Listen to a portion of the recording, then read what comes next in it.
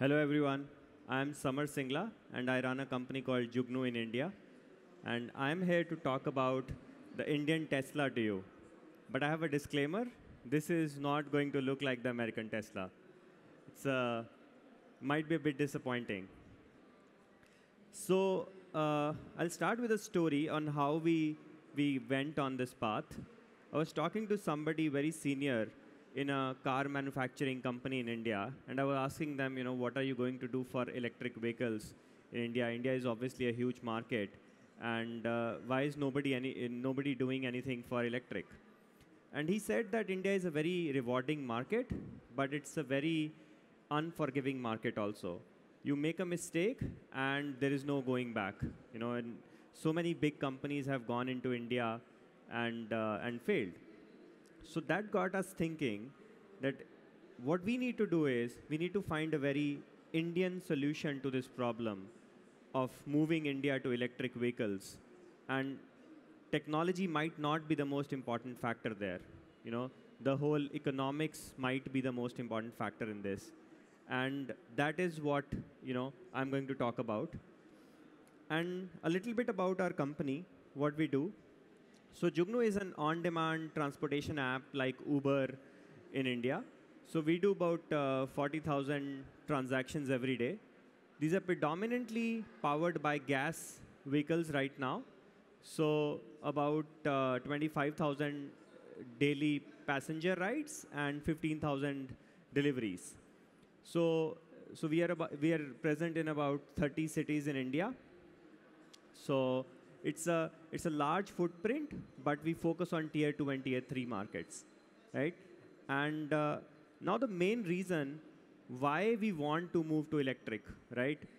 Of course, the obvious reason is that pollution is increasing, but that's not really the biggest reason why India today needs to move to electric, because people talk a lot about pollution, but at the end of the day, it's economy that, drives the decisions.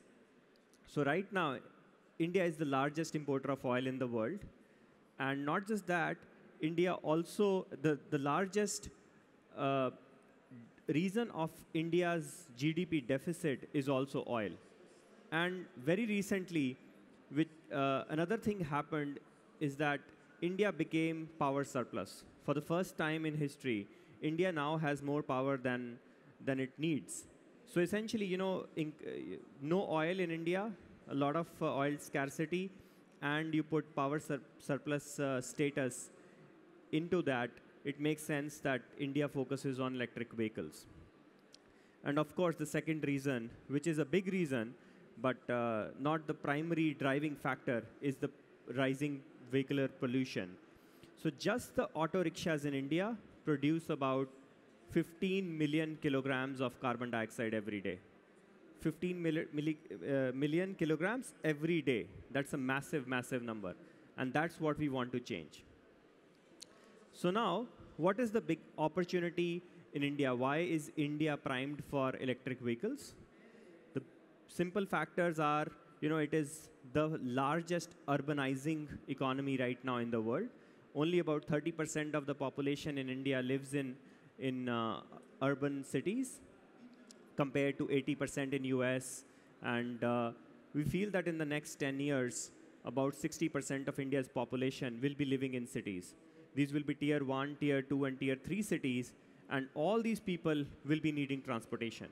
Most of the tier 2 and tier 3 cities do not have a public metro or a bus system in India, which is very surprising, but that's true. And second factor, only 2% of Indian population owns a car, and compared to 80% in US and about 15% in China. So that is another massive reason why a lot more people will need transportation as a service rather than owning their own vehicles. And finally, the demography that we are targeting is the people who ride rickshaws. So at present, every day, there are 30 million rides happening on rickshaws, about 55 kilometers every ride. That is 150 million kilometers being driven on gas-powered auto rickshaws right now every single day. That is the market we are trying to capture. And this, by the way, means 15 million kilogram of carbon dioxide every day. So this is our solution. It's called OCO2, and OCO2 is the name that we have come up with it, so zero CO2. Um, so it's a very, very simple product. It might even be, you know, it might even look unsafe to a lot of people, because a lot of people ask me that, where are the seat belts? And I say, guys, if there's an accident, like, God saves you. There's nothing else. And it already runs in India. It's very popular. And there's an interesting reason why it actually is popular in India. So the price point is about $2,000 per vehicle, which is very cheap. But this also makes it very good political gift. So if anybody wants to, run for an election campaign in India, the typical way to start their campaign is to gift a bunch of these to poor people in that city. So if you are running in a small city, you'll gift like 50 of these to people and say, you generated jobs, you are against pollution, you're also, this is cheap enough to be given out in numbers because cars are expensive. So that is the reason of the popularity, but still it works. And now, so this is the most important factor. If you look at it, the technology advantage is not really there. I mean, there is nothing much to be done on a technology side. It's already there, it works. This is the piece which we have to get right. This is the most important factor in the whole equation. This is the business model, right? And if you know a little bit about markets like India and China, I think the biggest difference with the Western markets is that there's very little brand awareness or brand stickiness in the Indian and Chinese markets. People would just go for the brand which is the cheapest, and that's typically what works. So because of that, the business model of this solution becomes the key factor, right? How do you make sure that people are loyal to your brand?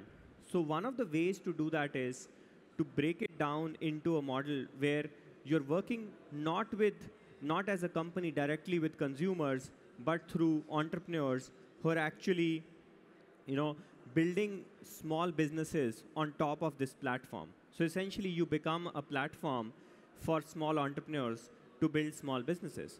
So how do we do that? So typically, we want small entrepreneurs to buy these rickshaws for about roughly about 10 rickshaws on an average. So you can buy 5 rickshaws, you can buy 20 rickshaws, but on an average, you want to buy 10 rickshaws.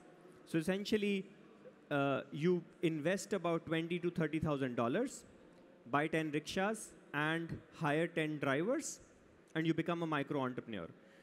And as a company, what we do is we provide them loans to do this through banks. And secondly, we give them a minimum guarantee of running. So 3,000 kilometers per month is the minimum guarantee that we give to the drivers, that this is the minimum amount of the distance that they are going to run. We ensure this by giving them an app and sending them rides. So a driver will have our application which will keep getting rides, and they are assured that they're going to do 3,000 kilometers every month. And then we provide them 7 rupees per kilometer. That's about 10 cents per kilometer. It's fairly cheap compared to any other means of transportation, even in India. And we charge about 20% markup. So this is the business model. And the most important factor is that this is a very, very simple business model. But if you translate it to about 30 million rides every day, which is about 5 million rickshaws in India at this moment, so this means that it is going to be about $10 billion GMV every year. So that's the advantage of working in a big market. So you try to take a very, very simple solution and scale it rather than have a complicated solution and not able to scale it. So, and now, what is the advantage that Jugnoo has which nobody else has, right? Why is this approach better? Because there is nothing technology-wise which we are doing really. We're taking a very simple technology, we're just trying to build it. So what do we have that nobody else has? So one is, in India, nobody's really attacking the problem. Right now, everybody is waiting and watching. And everybody feels that India is a tough market, so you need to have to see the first mover, whoever that is. So all the big companies like Uber, Ola, Toyota, Maruti, they all want to basically see what works and then jump into the game. So they don't really want to take the first step. So that's the advantage we have. We have a huge market and no first mover. We can be the first mover. And second, the plan that we have does not require a lot of capital cost. We are actually trying to bring together entrepreneurs and banks to finance this system and make sure that everybody makes money in the process. So this becomes, rather than a top-down approach, a bottom-up approach, right? It is a slow-moving process, but once it gets going, it's very easy to actually scale because it's driven by entrepreneurs. And if you want anything to scale fast, you just have to somehow attract entrepreneurs into doing that. And then we have captive audience. So we have about 5 million people who are already using our app. This is the gas auto rickshaws that we have. And we want to just move those rickshaws to electric first. And the second step is to then move those, to start adding new rickshaws to the fleet. So 40,000 transactions which we are doing captive based on gas fleet, we move them to electric first, and then we start to increase. So in the next 1 year, our focus is to just move all our captive transactions onto the electric fleet. So essentially 40,000 daily transactions.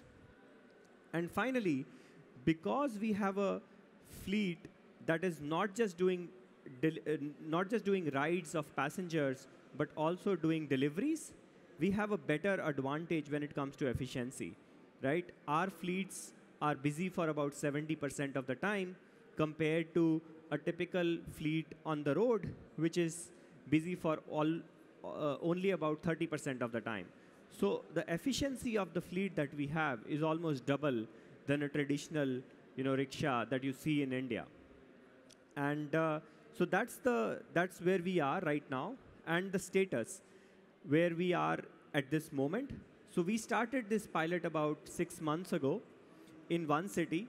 So we're doing about 2,000 rides on the model that I explained. So it's a profitable model, and we already have about 100 entrepreneurs enrolled with us who have their rickshaws, who manage the drivers, and we just focus on two things: making sure that they get enough business to make it viable. And the way we do that is through the app and marketing on the app and keeping the costs low. So that's the stage right now where we are at. And the timeline is, so in the next 1 year, we want to replace all the existing transactions with electric transactions. That would be by the end of this year. And after that, we want to grow to about 300 cities in India. And by the way, there are 100 cities in India with a population of over 1 million people.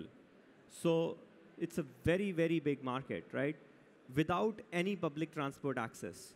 So this is the opportunity that we are trying to capture.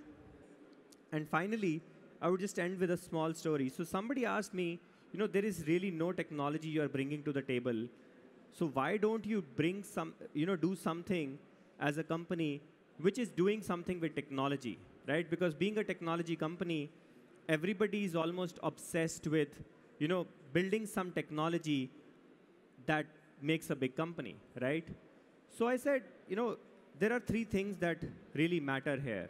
One is, doing this, we save about 15 million kilograms of carbon dioxide being produced every single day. That's a big impact, right? Second, we provide about 5 million jobs. And that's, again, a very, very big impact, right? And finally, we are able to do such a big service to our country by reducing the deficit.